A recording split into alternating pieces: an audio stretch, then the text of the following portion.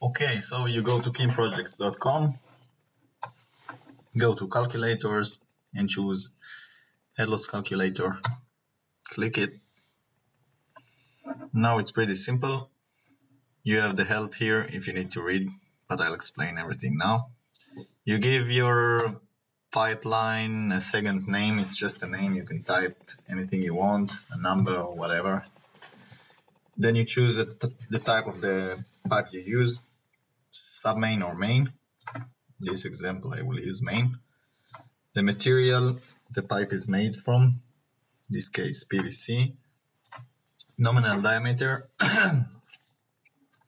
110. And now, according to the nominal diameter and the material, you will have the wall thickness or pressure rating accordingly. So choose PN10 in this example. Then you will get the inner diameter. You can override this if you have inner diameter that is different from this PN10. It's just an approximation, but it's pretty close to a lot of PN10s you will find. Put the pipe length, for example, 200 meter, and the flow rate of 35 cubic meter per hour. Now we get the results: velocity, head loss, and combined head loss that you can get now after you enter start height and end height of the pipe. So let's assume this pipe starts at the elevation of 95 meter and ends on 101. We got a slope of 3% and 6 meter difference. So combined head loss is 9.25 meters.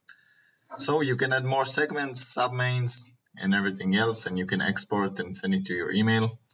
You can, what else? You can, if you don't want to see, for example, the slope, if you're using it on a mobile device, just tick slope or elevation change or anything else.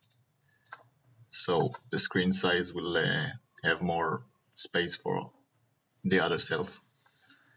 That's it basically. You have GRP pipes, polyethylene pipes, high density polyethylene, steel pipes in different wall thickness, and that's it. If you have any questions, just go to kimprojects.com to the site, and on the contact form just leave your details.